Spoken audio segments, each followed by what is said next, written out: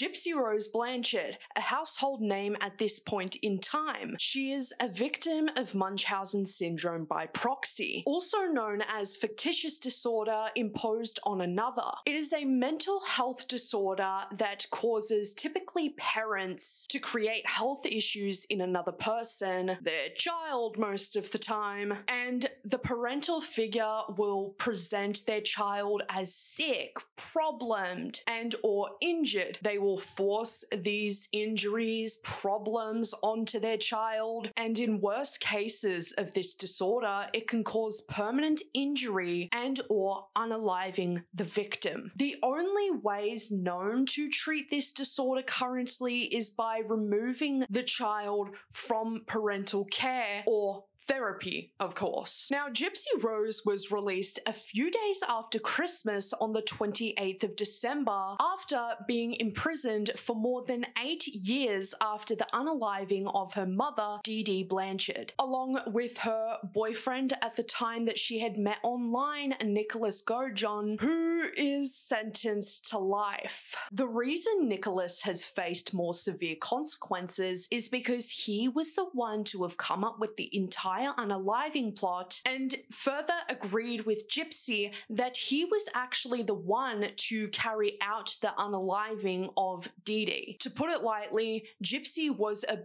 by her mother Dee Dee. Gypsy was forced into a wheelchair to take multiple medications that she did not need, was forcefully mentally stunted, isolated, physically hurt, forced to pretend to be disabled and chronically ill, along with so much more. In addition to being released from prison on the 28th, Gypsy has been enjoying her freedom for the very first time in 32 years. Here, we see her first selfie of freedom, celebrating with her family, kissing her husband, and even letting us know that there is a lot more to come about her story in the coming days. Social media has taken it upon themselves to further infantilize Gypsy Rose Blanchard like what once happened to her when her mother was alive. Social media is not only infantilizing this 32-year-old woman, but speaking for Gypsy, speaking over the top of Gypsy. People are going to be extremely joyous to see that somebody who has been through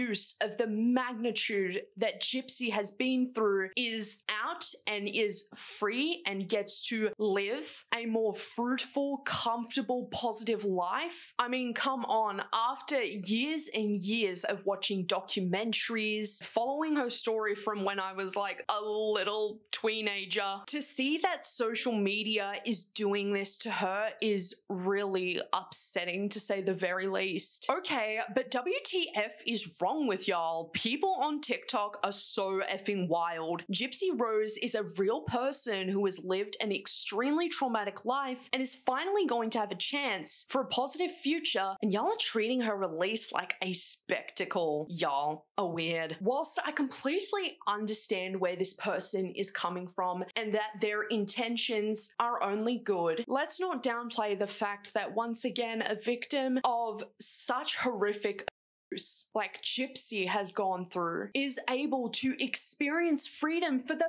very first time in their lives. Meanwhile, Hollywood was profiting off of her story for many, many years, sometimes even, like creating potentially triggering adaptations of Gypsy's life. We're gonna direct our anger towards the public who is just so excited to see that Gypsy is out, that she has so much freedom at her fingertips. Finally, it has been 30 years too long. I feel like y'all are just expecting Gypsy Rose to become an influencer when she gets out, and I'm gonna be honest, that's low-key weird. Yeah, maybe you're talking to Twitter people who are expecting Gypsy to like drop a song or a skincare product. Like, yeah, of course, that is strange. No one's saying that that isn't weird, but it's completely natural to be curious of what Gypsy's like now. How does she feel now? What are her interests? What music does she like to listen to? It is natural for humans to be interested in that, especially because this story was so heavily publicized. You can't blame the fact that human beings with a working heart are curious, are interested in her as a person. You know, if Gypsy so decides to take influencing as a path in life, I say go for it. Who is anyone to say that she can't do that when there's predatory influencers walking around every single other day and nobody cares about it? But all that to say, talking for Gypsy like we know what she's thinking and we know how she's feeling further infantilizes her and puts her in a position that she once was in and had to fight so hard to get out of. It is such a tragic and traumatic situation for all parties involved. I completely get both sides of what people are saying. People are excited and very curious to see what Gypsy's like as a person. And then you have the other side that is wanting to protect her so hard so that she doesn't get triggered, so that she is safe and loved and cared and supported. And one more thing too, people have been bringing up this particular screenshot as to how weird people are being about Gypsy, and it kind of draws back to what I was just talking about before. People being interested in Gypsy as a person. I hope when Gypsy gets out of prison, she makes a TikTok, because I am so pumped to see her try new foods, new trends, and spill some tea on Dee Dee and Nick. Now, of course, you could say that that end bit was a little bit much, like spill some tea. This isn't a drama situation. This is a real life event that took place that has hurt and traumatized Gypsy. But everything else this TikToker said, I mean, I feel the exact same way. I can't wait to see her participate in trends like everybody else has been doing for the past like 8 years or so. I can't wait to see her try new foods and just live life as a human being. And so, yeah, that's kind of all I wanted to talk about today, because I've been watching so much go down on social media since Gypsy has been released from prison. And while it's absolutely fantastic that so many people are wanting to protect her, you also run the risk of putting her back into a situation of infantilization